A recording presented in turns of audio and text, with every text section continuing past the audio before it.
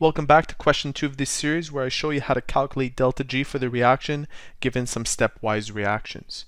This time the question reads, find delta G for the reaction shown underneath and use the following reactions with known delta G values to calculate delta G for this reaction. So just like before, what we want to do is model these three reactions so that they have the same coefficients as those found in this one, and we can get rid of any extraneous molecules that are not found in here. Let's begin our focus with this molecule. Notice that N2O is found only in this third reaction. But unlike in the main equation, it has a coefficient of 2 and this one has a coefficient of 1. So we can divide all of this by half and that will give us N2O that has a coefficient of 1. So if I multiply everything by a factor of 1 over 2, in other words dividing everything by 2, this becomes N2O, that becomes N2, and that becomes half an oxygen molecule. Also keep in mind that we would have to divide this by 2. So I'll write down half negative 207.4. Next, NO2 is found right here, and that's the only location that it's found. Over here it's a product and over here it's a reactant. So I'm going to flip this equation around. If you flip an equation around, you change the sign. So I'll have 2NO2 yielding 2NO plus O2, and that becomes positive 71.2. What's also interesting is that this has a coefficient of 1 and this has a coefficient of 2. So I'll divide each of these coefficients by 2, signifying a half. This becomes a 1, that becomes a 1, and that becomes half.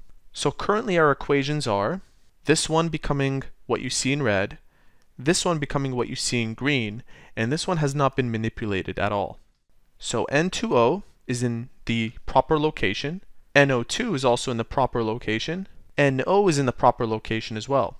And we will now cancel out the oxygens. Notice that we have 2 oxygen atoms here and 1 oxygen atom here and 1 oxygen atom here. So those will cancel out. You can only cancel out reactants with products. Similarly, we have 1 molecule of N2 and 1 molecule of N2 here. They can cancel out. Now we combine everything together. So let's take a look at what hasn't been eliminated.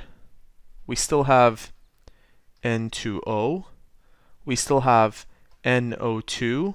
And on the product side, we have 1, 2, 3 molecules of NO. Let's see if that's the same thing as this, and it is. Now that we've confirmed that we've done this correctly, we can go ahead and find delta G.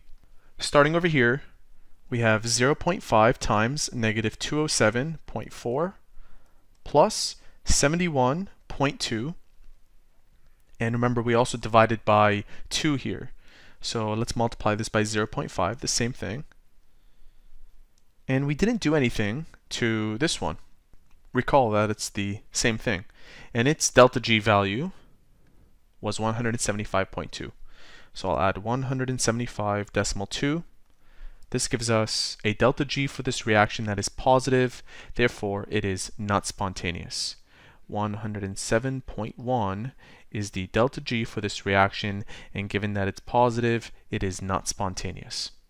And there you have it. Another example on how to calculate delta G for a stepwise reaction.